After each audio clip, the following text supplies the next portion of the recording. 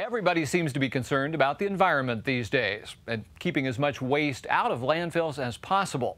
Next on the local show, what happens when someone tears down a house to make way for a new one? As part of our ongoing reporting project with broadcast students at Johnson County Community College, we take a closer look at how a nonprofit group called ReStore is finding new ways to recycle old housing materials that would have been destined for the landfill.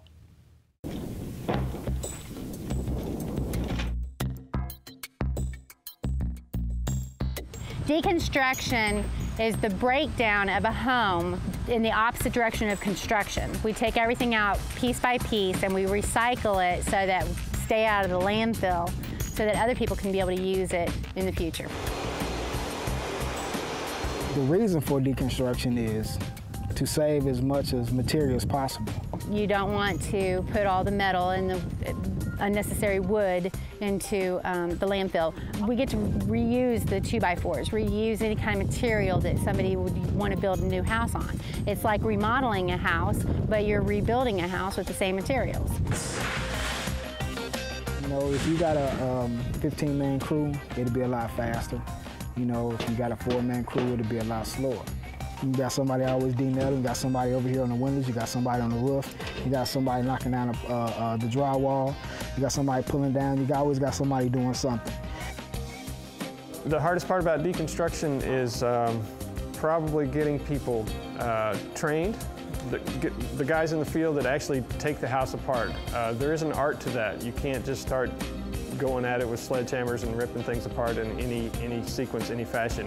If you do that, you just have a mess on your hands. So there is a sequence and an art to taking things apart.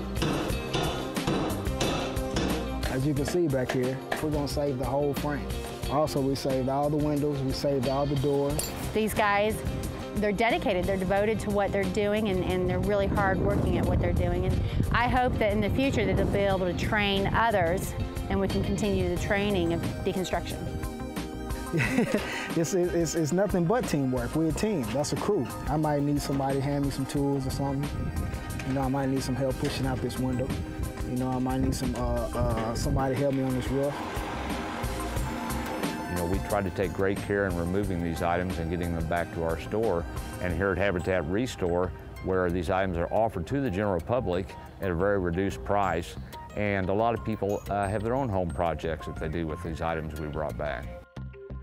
One of the best things is that we're a not-for-profit organization, so we can also offer the homeowners a tax credit for their donation. Getting the public's mind around the fact that instead of flattening their house or whatever it is, kitchen, whatever it is, and throwing it away, that the items that they have that are used still have value. I like to think of it like automobiles, for instance. Everybody knows that a used car still has value. We place a lot of value on a used automobile. If we drive a car for a few years, we don't just think, oh well, throw it away. You know, there's a market for used automobiles. I think it's the same, it needs to be the same thing with used building materials. There's a big demand in the residential sector.